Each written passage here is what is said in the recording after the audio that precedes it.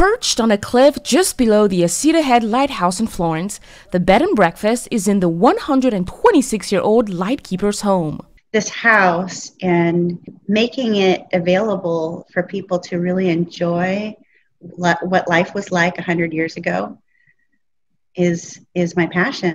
Michelle Corrigan is the owner. The historical house, bed and breakfast since 1996, is filled with period antiques and draws visitors from all over the world. We normally do a 7-course breakfast at one table, and that's kind of a highlight for many and a reason why people come to our bed and breakfast is we specialize in doing the 7 courses of wonderful ingredients that are local and significant to our region. But that came to an end with COVID restrictions. Corrigan was also dealing with expensive restorations for a new well, drain field, and septic system.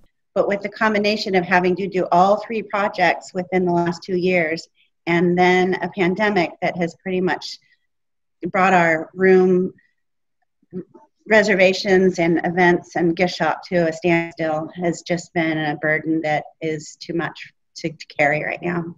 Revenue from visitors is the only source of money for restorations. Facing a temporary closure, she created a GoFundMe page. I don't like to think about having to cut the staff. That's why we're doing what we're doing now. That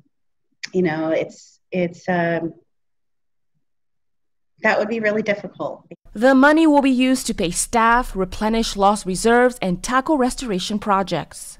And it's a lifelong dream to put the original footprint of the light station back together. There was no celebration for their 25th anniversary as a bed and breakfast, but Corrigan is looking forward to celebrating next Christmas. They've so far raised over $15,000 on the GoFundMe page, and we have all that information on our website at kgw.com. I'm Christelle Kumwe for KGW News.